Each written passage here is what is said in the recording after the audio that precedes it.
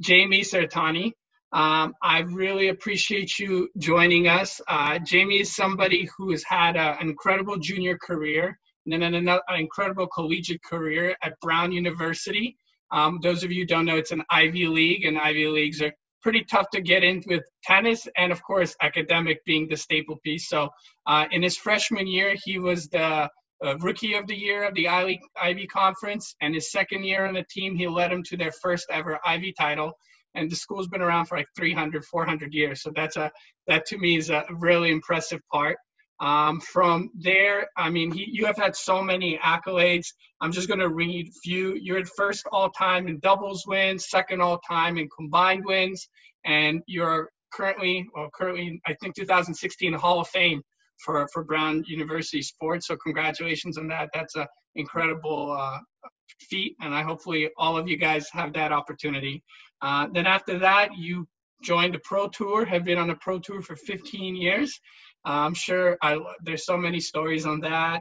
High as number 45 in the world, has played all the Grand Slams, two-time quarterfinalist at Wimbledon, has won a tournament, I think Newport with Leander Pace. I'm sure there's so many more things out there, but if I missed anything, please let me know. We're just super excited to have you. No, that's great, man. I appreciate the very warm welcome. Yeah. Yeah, it's been a great ride, and everyone, great to meet you. It's great to be here. Really grateful for the opportunity to get to know you guys and answer any questions you might have about the tour and my experience and how I can help you guys on your pathway to success. Well, I will ask the first question. That's kind of, to me, it's a little bit unique, but you've played tennis your whole life. What do you love about this game so much? Like, what does it mean to you? Well, that's a great question. First of all, and I've been asked that question many times throughout my career. At this point, for me, it's just, for me, I love learning. I love to grow, learning and growing on a daily basis through the process of playing and practicing, competing. That's what's most rewarding for me. Obviously I've achieved a lot in my career. I've worked really hard for that, but the most rewarding parts is not necessarily all the wins and the big victories, but just that feeling of accomplishment when you improve something through hard work, and maybe even through a loss. You lose a tough match and you're really disappointed because you lost the match, but you regroup afterwards and the emotions settle down, and maybe you have a chat with yourself or your coach or your teachers or your mom or dad, or your friends, and you learn something about what you did wrong in the match and how you can improve it through hard work and discipline and getting back on the practice court. So with that being said, so imagine most of our audience, as I mentioned to you, are around 11 to 17.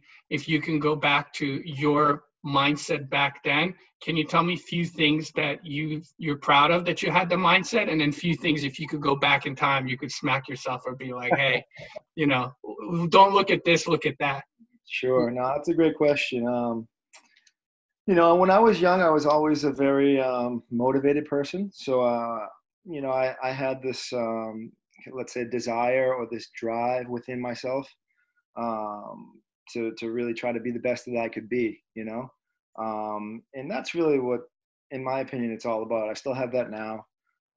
So I guess I got that from my coaches, I would say, maybe, or maybe even my dad, who was like a really passionate coach that really drove me to be successful.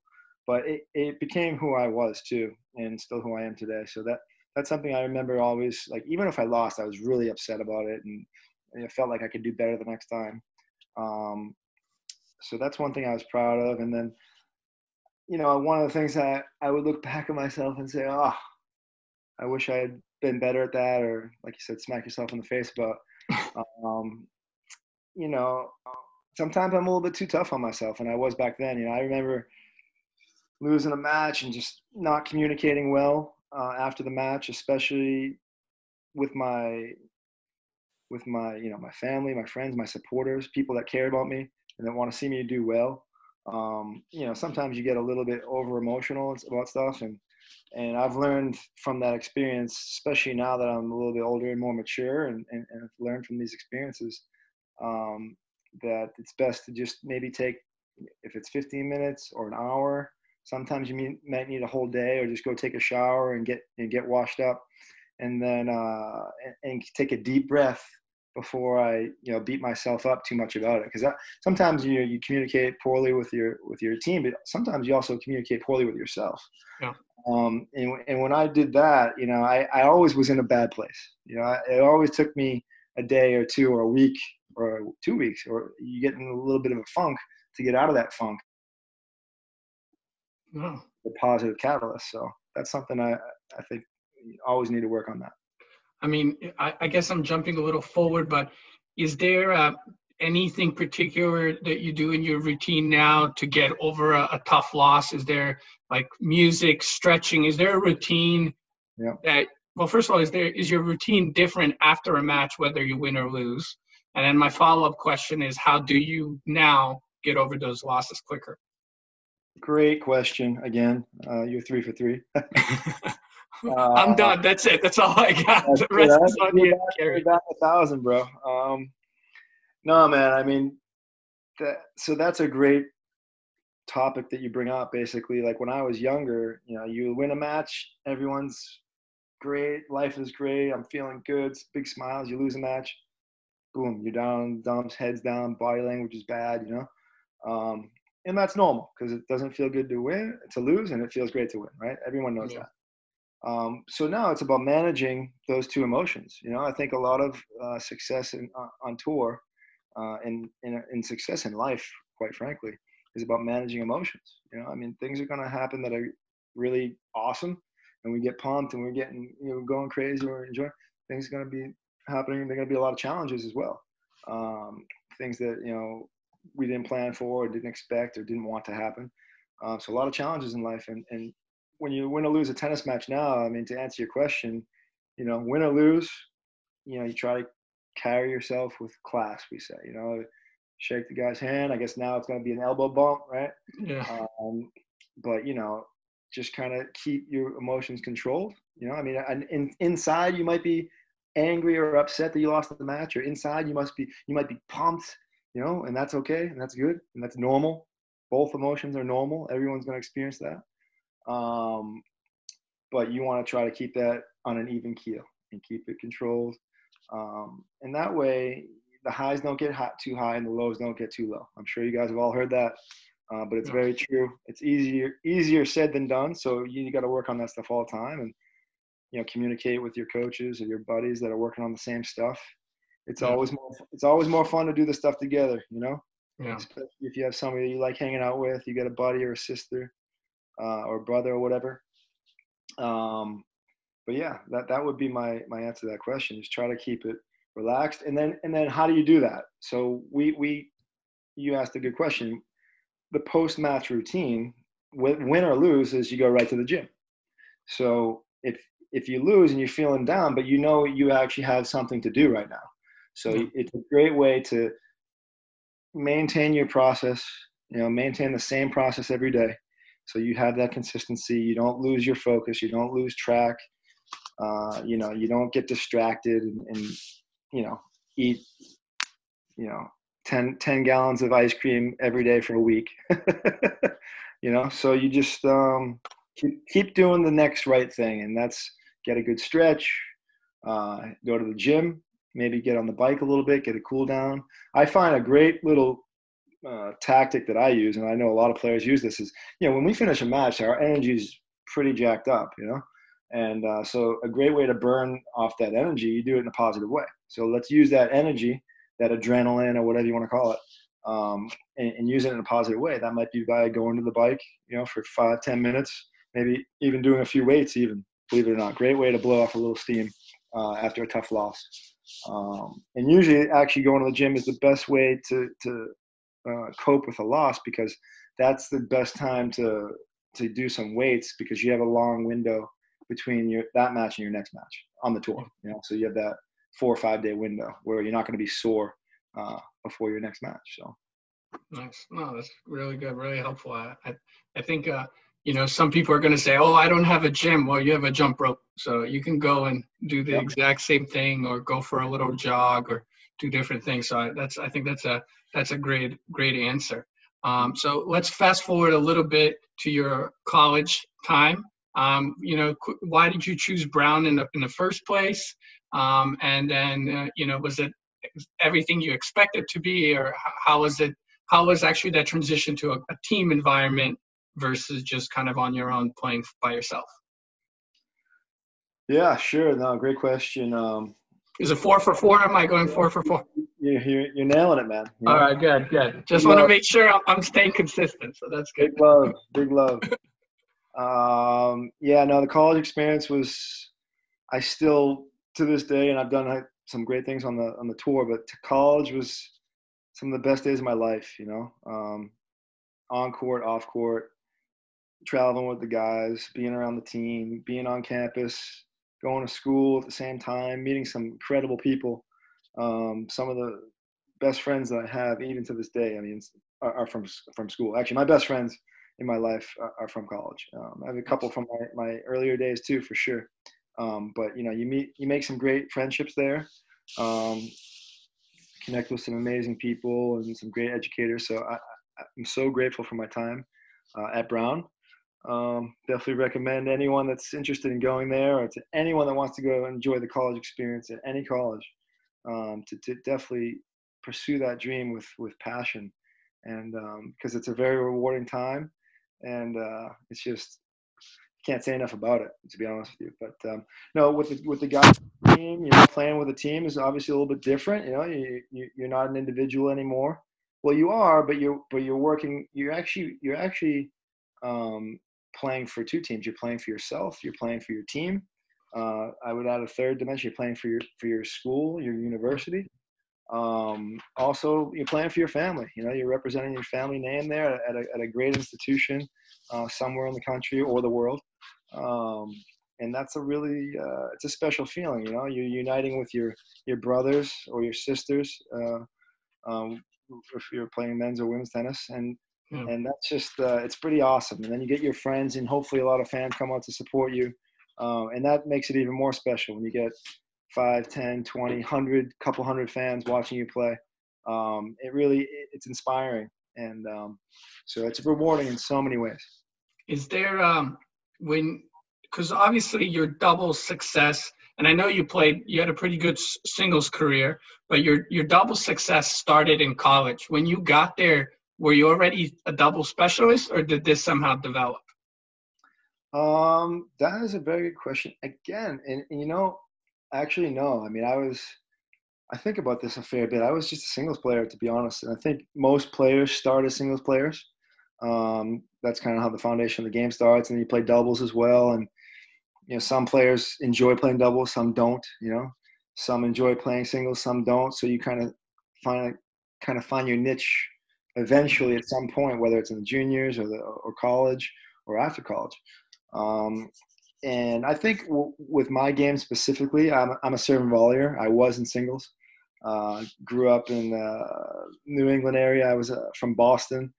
So a lot of those indoor courts, I don't know if you played some indoor tennis, was lightning fast. Yeah. We're talking super fast indoors. So it was very advantageous for the serve and volley player coming in, being aggressive, chip and charge. I don't know if you youngsters, some of you guys remember Pete Sampras. Anybody here remember Pete Sampras?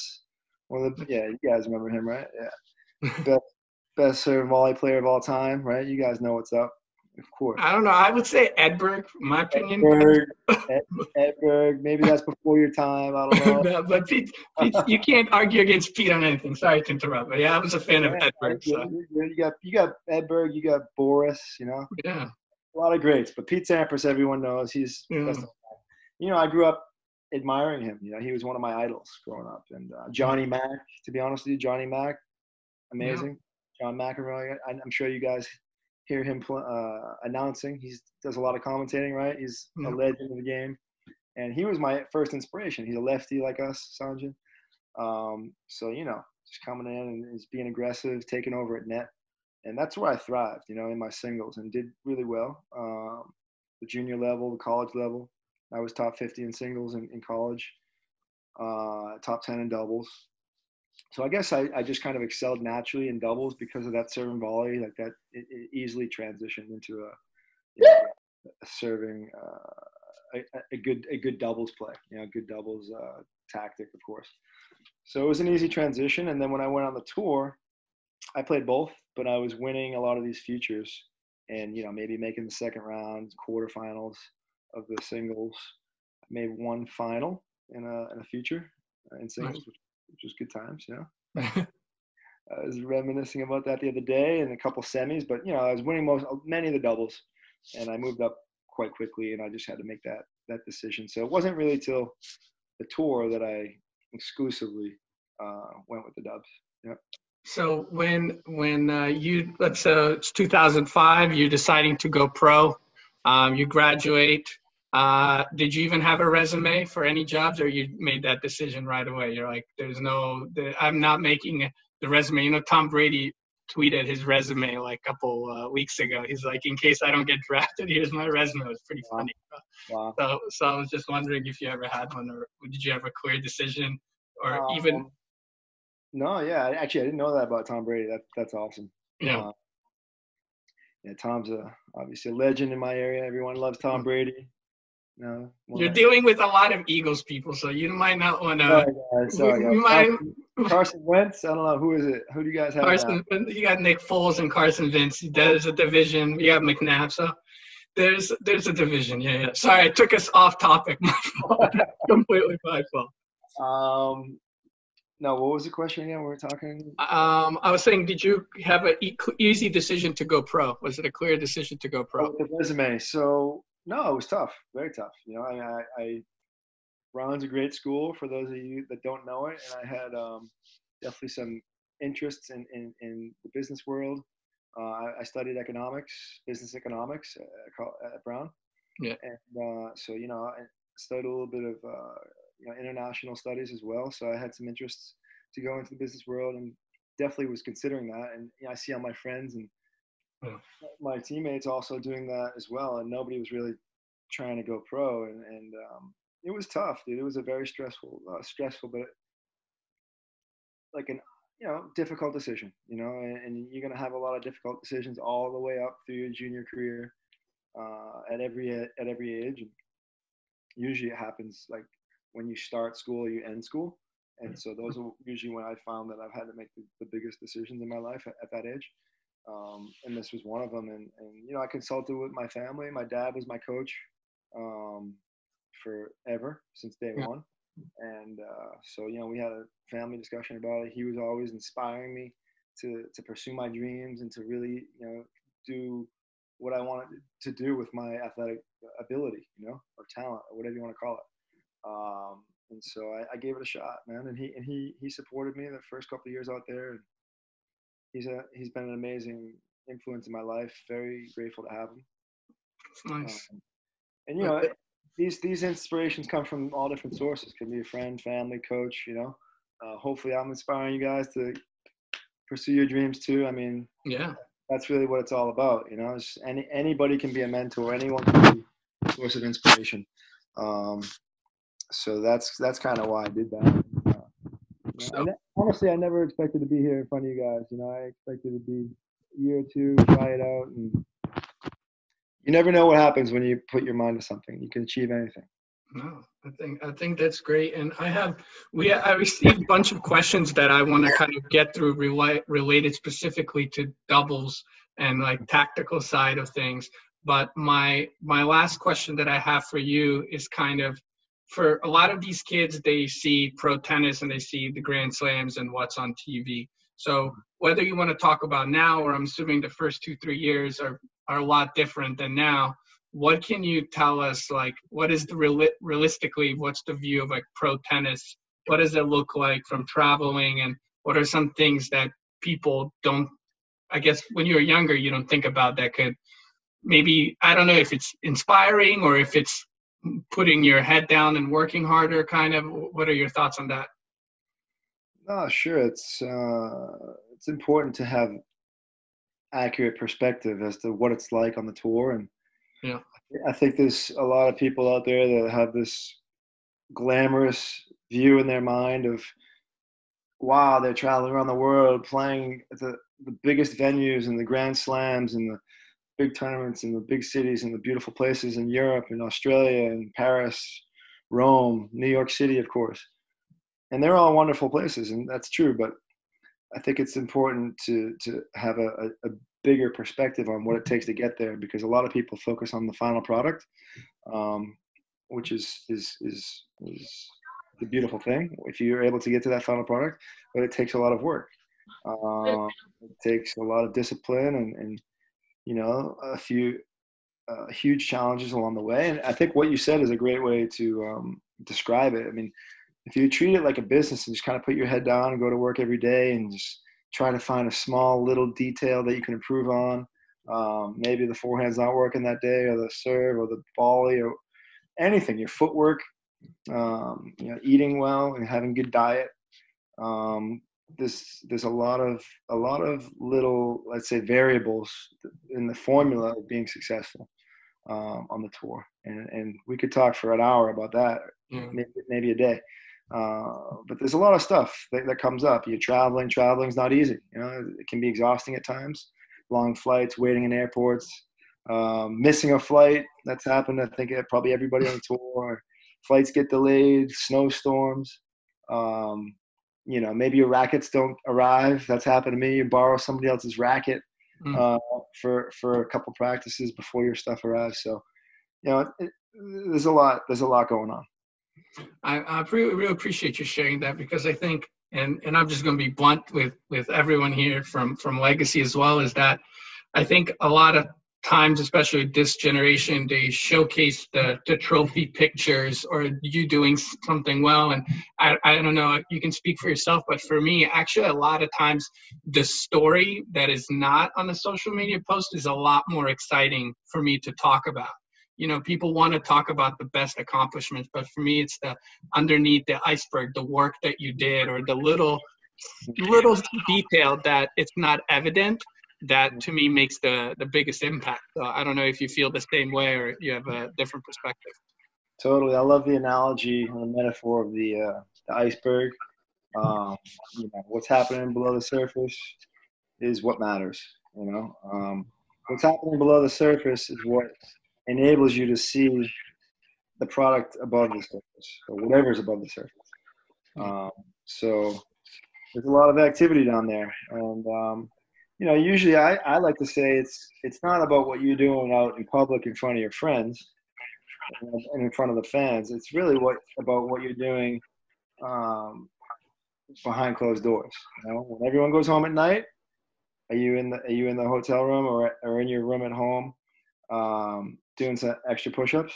Maybe you're doing an extra plank, extra sit-ups, cooking some fresh food and not going to McDonald's, not going to these fast food like joints if you don't have to, but trying to eat healthy, or maybe farming your own food, which is very cheap to do. It takes work, but you're gonna eat in a more healthy way.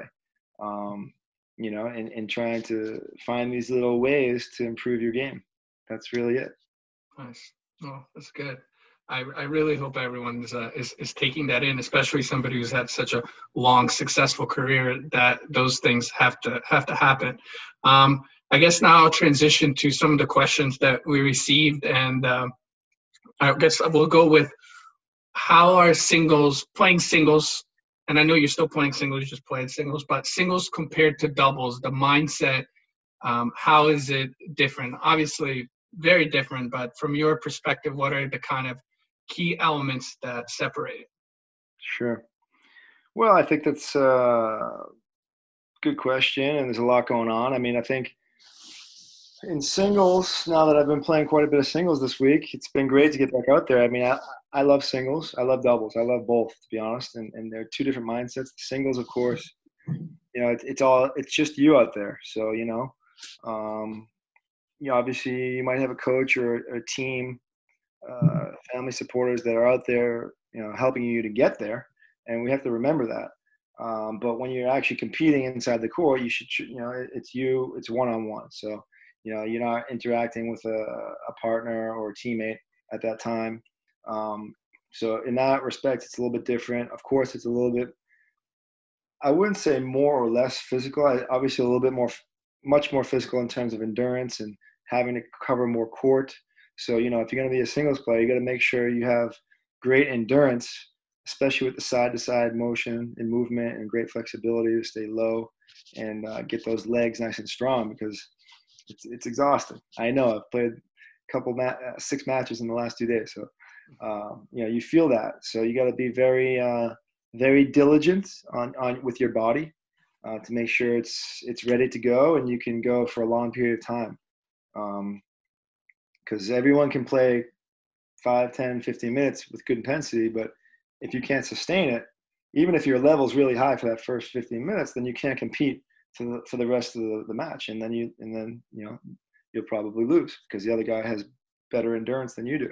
So that's, I'd say, the first component to being successful in tennis. And then of course you develop your game from there. But all these athletes are becoming really, really fit, healthy, and their recovery times are incredible. And then in doubles, it's a little bit different. You have a really huge importance, and I'm a doubles player, is the way you communicate with your partner.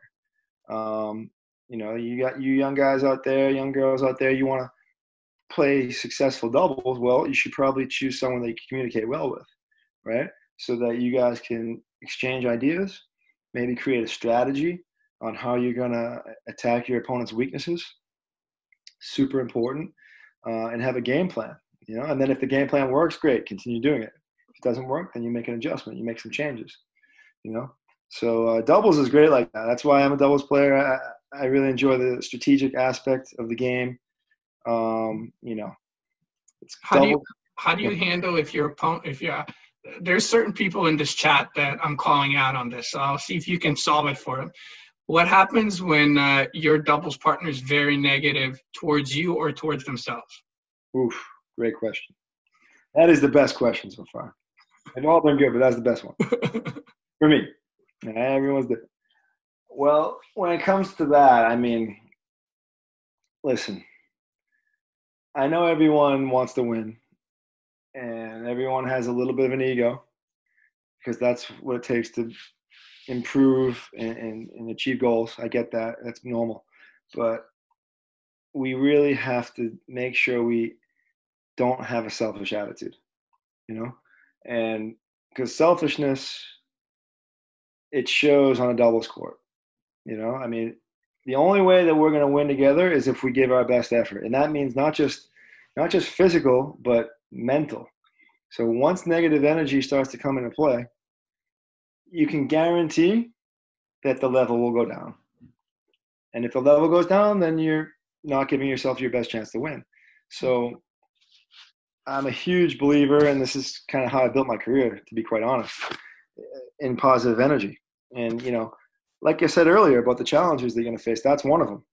And accepting that a lot of the challenges are mental, not just physical.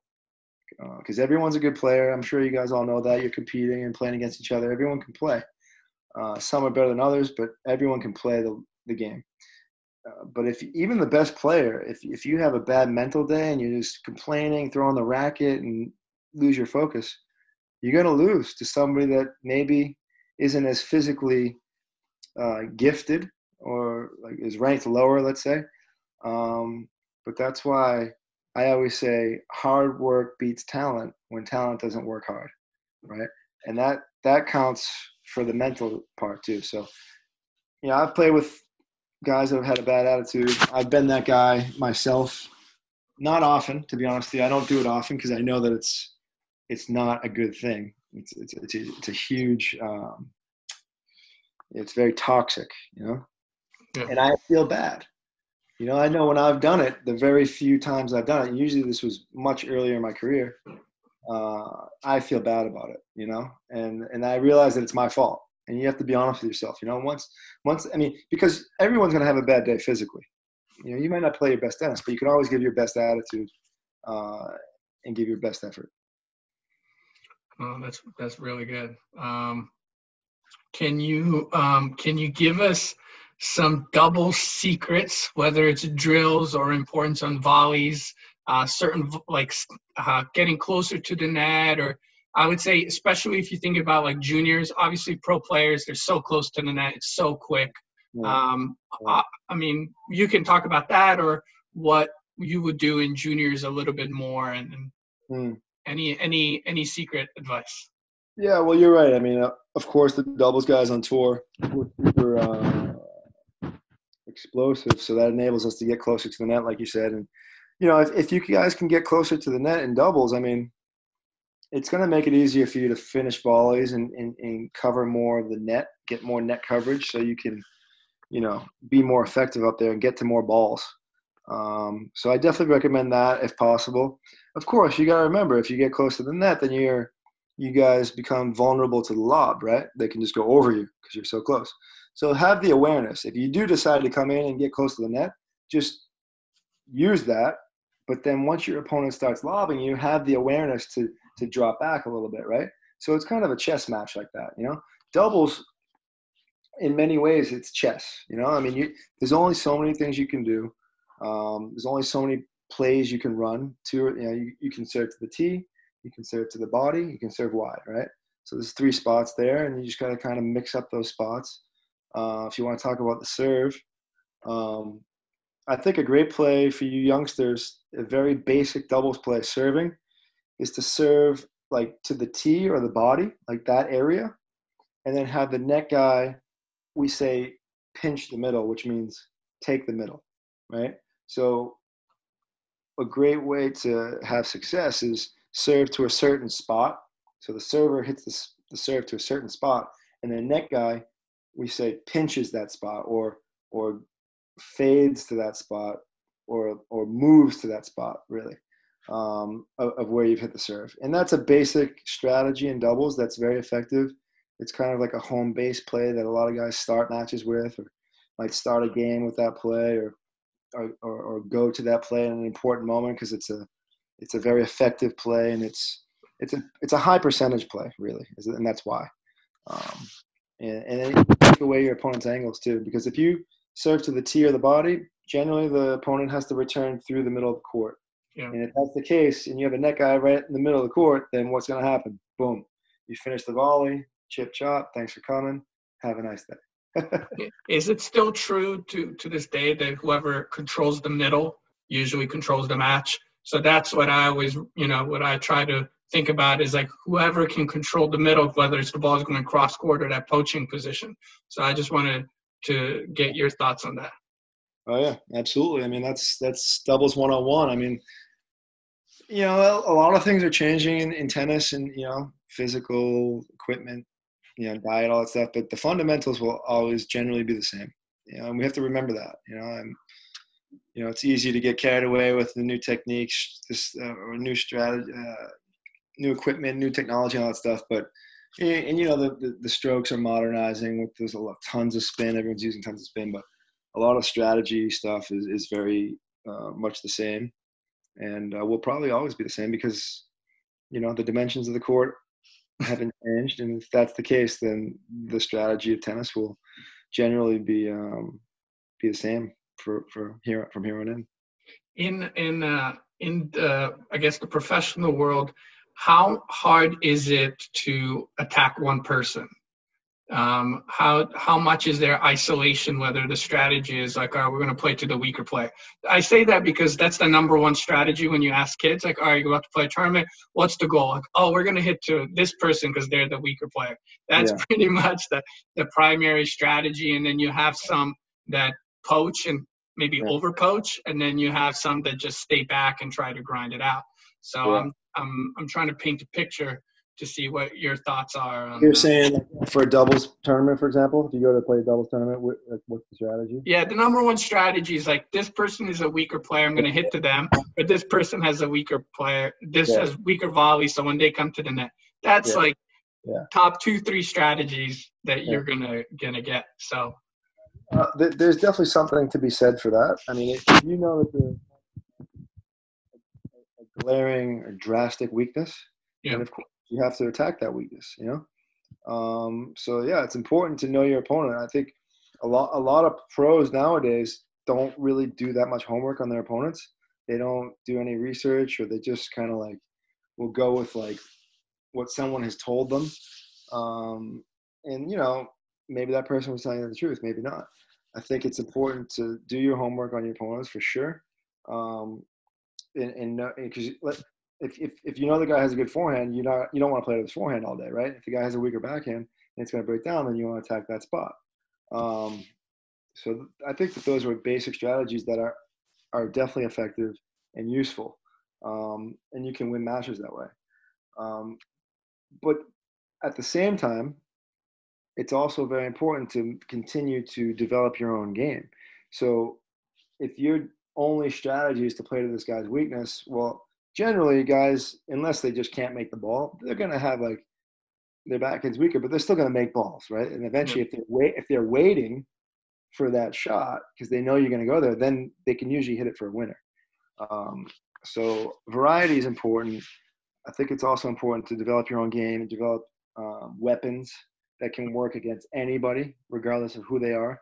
For example, the slider wide, you should be able to hit that in ace, even if the guy has a better backhand return. On the ad side, for example, I'm a lefty, you're a lefty, so we hit that slider wide, the ad side. I mean, we should be able to pull him way off the court, open up the court, and then hit that next ball into the deuce, corner, right?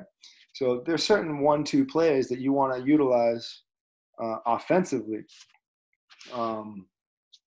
regardless of who your opponent is and whether or not they have weaknesses or not. So I think a good balance of those two strategies, I would say, is the ideal approach.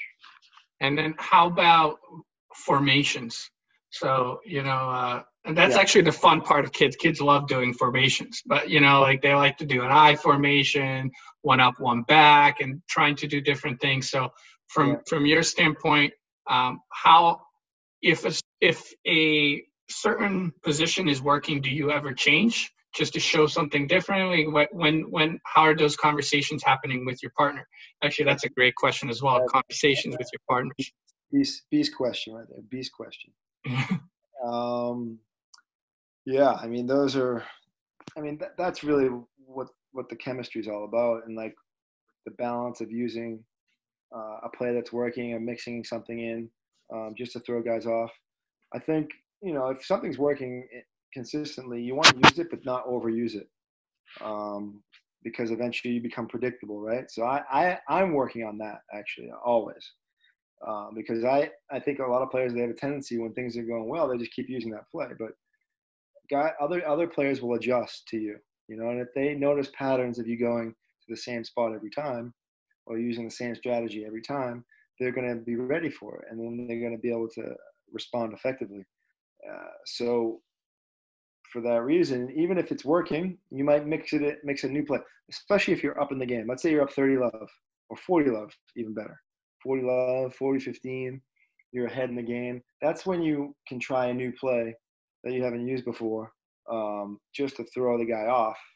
And if it doesn't work, it's all good, because you can go back to your other play that was working and you're still ahead in the game, right? So those are like, we call those green light points.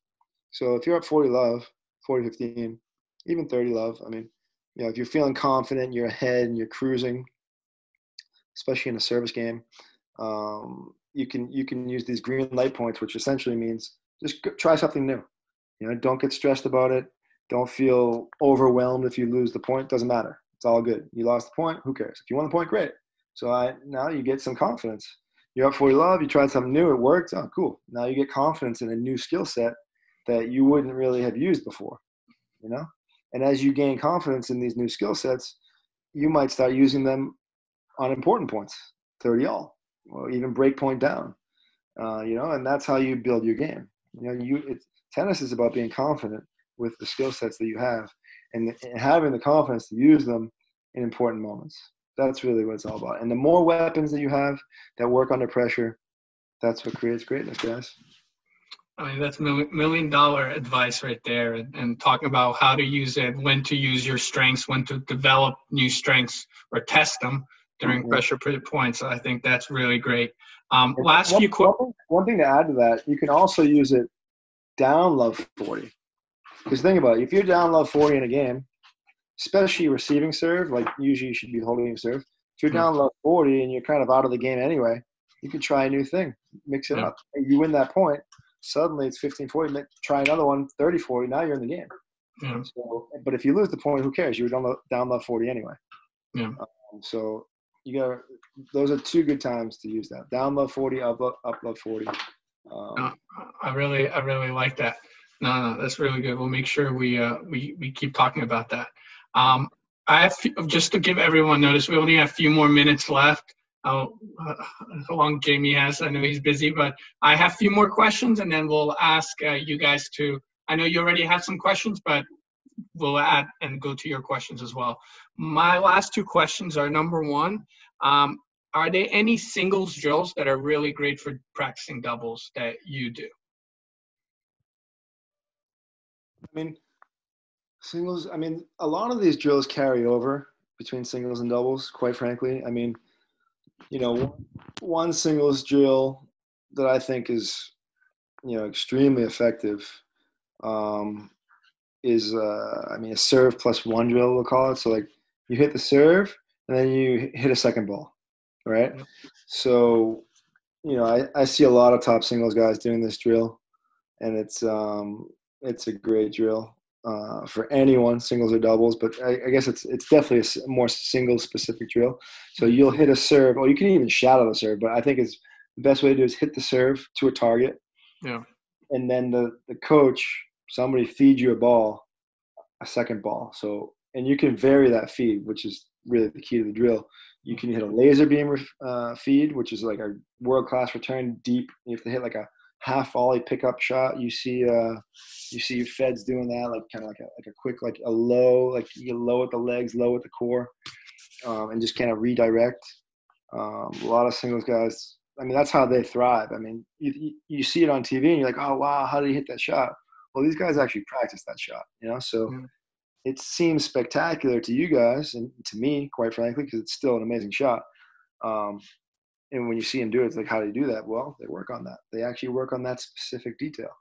So that's one thing. Or you can just feed like an average kind of short ball, kind of floater that you come up and just destroy it into the corner for a winner. That's another important, shot to work on. And then there's the mid range where you kind of have to run to the side, scramble to the side,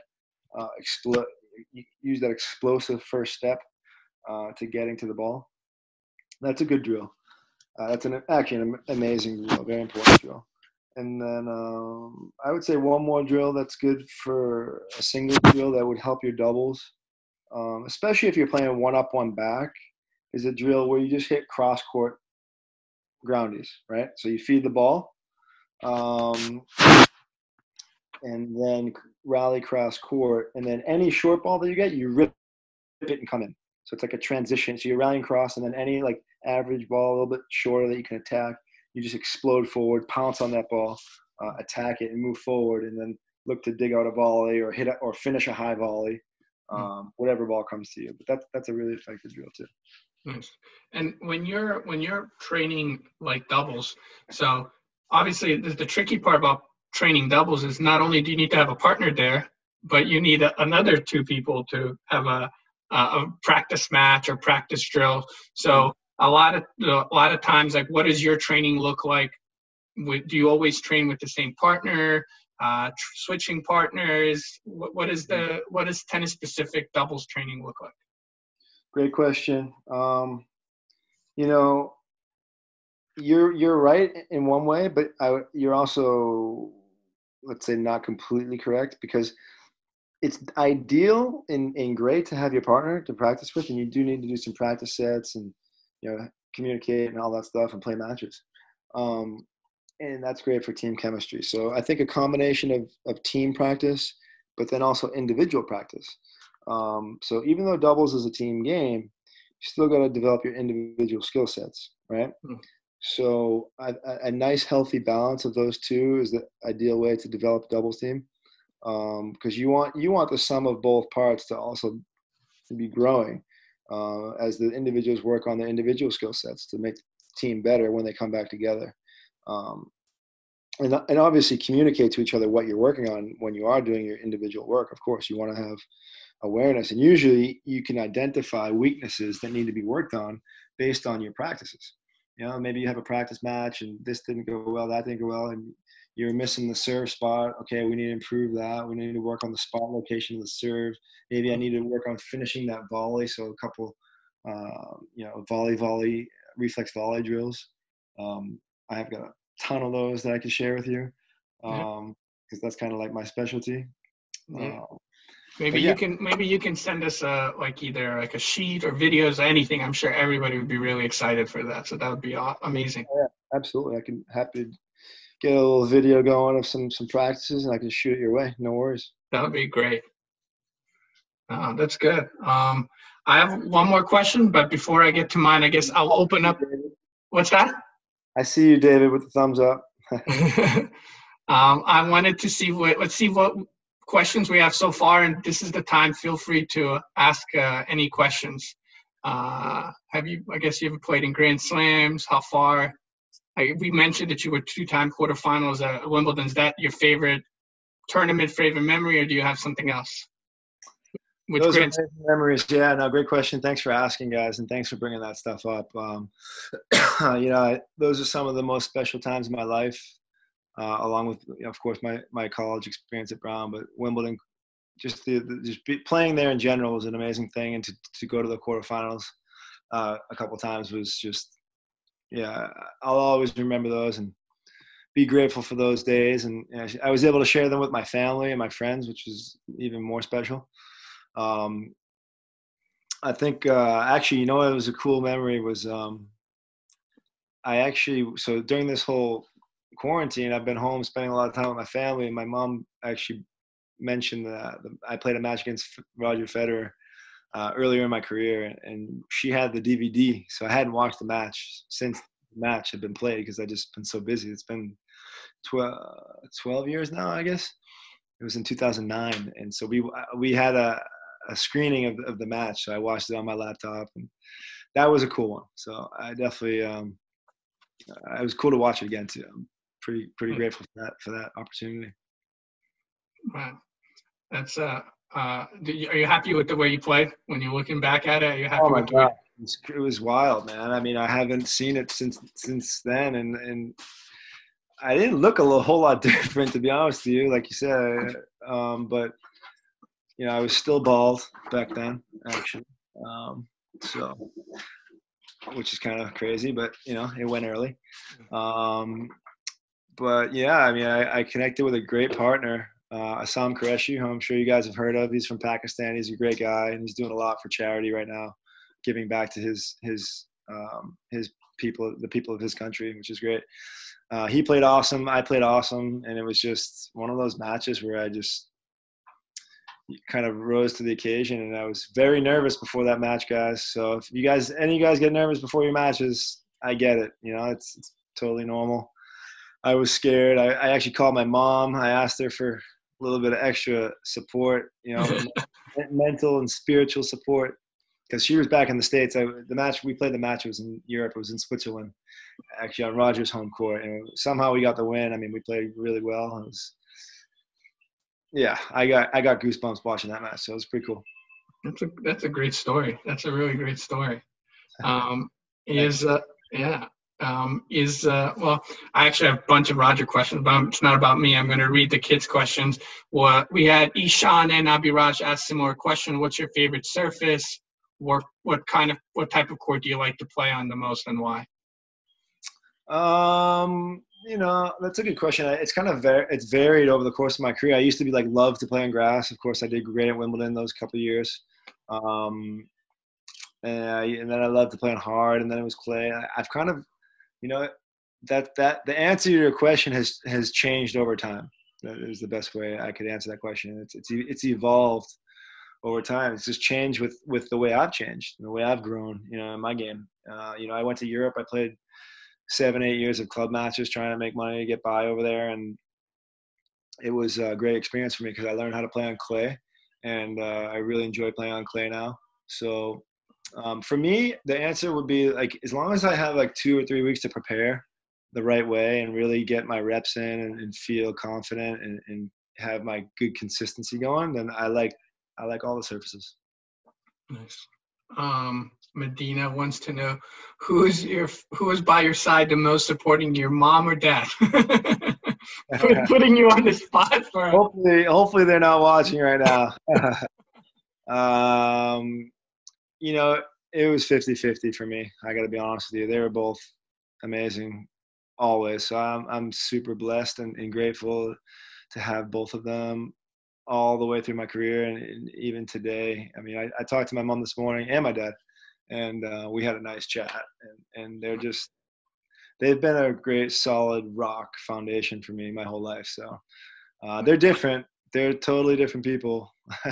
My dad was like the hardcore, you know, like motivator, and was like super getting me pumped up all the time. And then my mom was more into school and like the importance of like getting my academics taken care of. And so she was really pushing me and to be doing my homework every day, taking care of business in the classroom.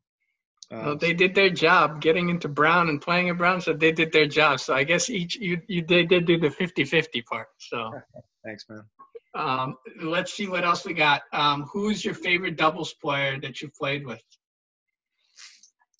That's a tough question to ask. There are a lot of great ones, but you know, Leander Paes is Leander Paes. I mean, playing with him was just a remarkable experience. I learned so much from Lee. Lee, if you're out there, I know you are somewhere, but I appreciate you and all the things you taught me on the tour and on the court. I mean, he's just a seasoned veteran, legend of the game.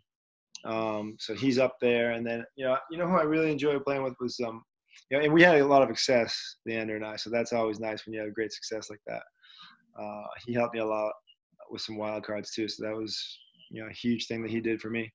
And then Mike Bryan, you know, he and I played once a couple years ago, and that was awesome because he's a great dude, and we're actually very similar. It's funny, like you compete against these guys all the time, and they're kind of your enemies because you don't really know them that well. They're not your enemies, but they're your competition. Mm-hmm. So you know, you kind of look up to these guys, and the Bryans have been incredible for the game of doubles and for the game of tennis, quite frankly, in this country and globally. Everywhere in the world. So, you know, playing with him was cool because I realized that we were very similar in our personality and the way we approach the game. So actually, we become very good buds. So I texted him the other day. We stay in touch about a lot of stuff. He's a guy that does a lot of details. You know, he's into the longevity and diet and all these various life hacks and ways you can get better and really extend the shelf life of your career. A lot of these guys, you notice you guys are all young, 11, 12, 13, 14, 15, 16. That's great. I'm jealous, but you know, a lot of players are playing to their late 30s, 40s now, and that's becoming a more common trend. Roger's 38. He's my age. So for all you guys out there that want to have a long career, it's a sport of a lifetime. Nice. That's really good. And you know, one of the stories I always like to tell people when young kids don't, it's hard to hear it. It was hard for me, but it's like you only have one vehicle. It's like your car is your body, and you got this, and you can never trade it in. You can't sell it. You can't buy a new one. You only have one, so you better take care of it. So I think that's really good. Last few questions. If you could play doubles with anyone, who would it be? Right now, or you can either be of all time. I don't mind. There you go. Oh, there you go. I mean, no, that's a good question. I never thought about that. I mean, who would I like to play with? I mean, it would be cool to play with like maybe Sampras. Yeah. Maybe Johnny Mac would be cool too. I think Sampras's serve. Yeah, Sampras's serve is pretty awesome.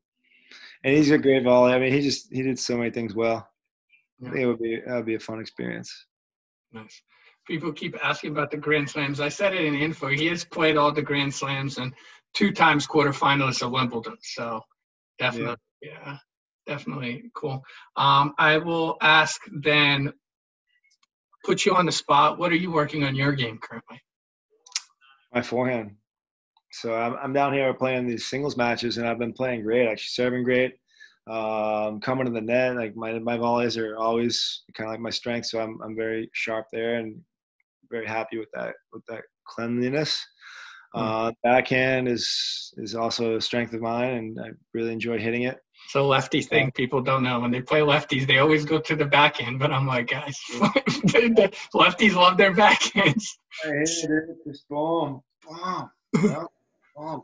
So I'm working on the forehand, keeping the elbow high a little bit, because sometimes I bring my elbow in. I don't know if you guys are watching, but I just kind of like get jammed here. I want to try to get the elbow out so I can get good spacing, and then follow through to the target.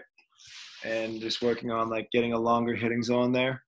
So yeah, that's what we've been working on, and just going for it, just having that belief and the confidence of going for your shots is super important. So really, that's really awesome. Can you actually tell a little bit about people what you're doing? You're in Bradenton, Sarasota, Florida right now. Can you tell them a little bit what you're doing? Because a lot of people are quarantined, not being able to do anything, but you're actually playing under and getting broadcasts. So can you tell people a little bit about that and where they can find you, watch you play? Yeah, guys, thanks. Well, first of all, I'm glad everyone's safe and happy and healthy. Don't do anything crazy. I know you guys are all doing the right things and following the guidelines of the local government. I guess they're up in Philadelphia, right?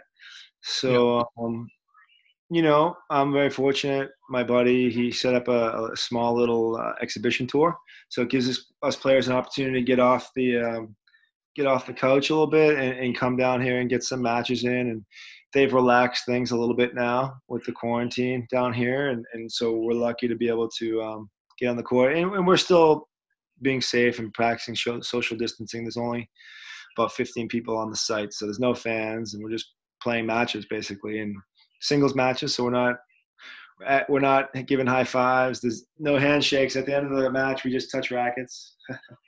So we're being creative, and just Harry Chickma, who Sanjin, has done a great job of organizing this. And I'm actually down here to do that, to stay fit, get some exercise, and keep the game sharp. And also, I'm raising a little bit of money for a charity, a similar program that you guys have up in the Boston area called Tenacity. I'm sure you've heard of it. Yep. So I'm starting a fundraiser this weekend to help generate some funds for that program. So it's a way for me to kind of do a little bit of good for the community as well. So they can watch on ESPN, right? It's on. Yeah, guys, you can watch on ESPN3. If you have the app, just download the app on your phone. ESPN3, and I think you got to get like a username and password there. I'm not sure. I think you have to sign up for an account, see how that works. And how else can they follow you on Instagram? What's the best way to keep in touch with you? Yeah, my Instagram is just my name. You see my name there, James Cerrentani. I don't think the A is in there, so it's just James Cerrentani. You guys give me a follow and just follow along online, and I'll stay in touch with you guys if you have any questions about what it means, what it takes to get better, improve along your pathway to your individual successes and team successes. I'm happy to help. Nice. Well, thank you so much for your time. Is there any last piece of advice that you want to add, anything to this group? Well, I just think you guys have to continue to have fun out there. I know there's gonna be a lot of challenges. This is a crazy time for everybody, but always look at the good in the situation and try to focus on the positives of the day. I know sometimes there's more negatives than positives or setbacks, but if you keep a good mindset and a good attitude, and hold your head high, good things eventually will happen. I promise you that. Always think positive. All right. Well, Jamie, thank you so much for your time. We had a whole hour. I really appreciate it. I know how busy you are. And thank you for taking time with myself and all the kids here to get this experience, and everyone who will watch it after. It was really, really great. I got a lot of it, and I'm sure everyone else as well did. And those who watch, thank you as well for tuning in. So. Thanks, Sanjin. Appreciate the time. Thanks for the hour, guys. And I wish you guys only the best moving forward, and I have an open door. So just hit me up on Insta and stay in touch. All right. There you guys go. Thank you. Thank you so much. Take care, everybody. See you, buddy. See you guys.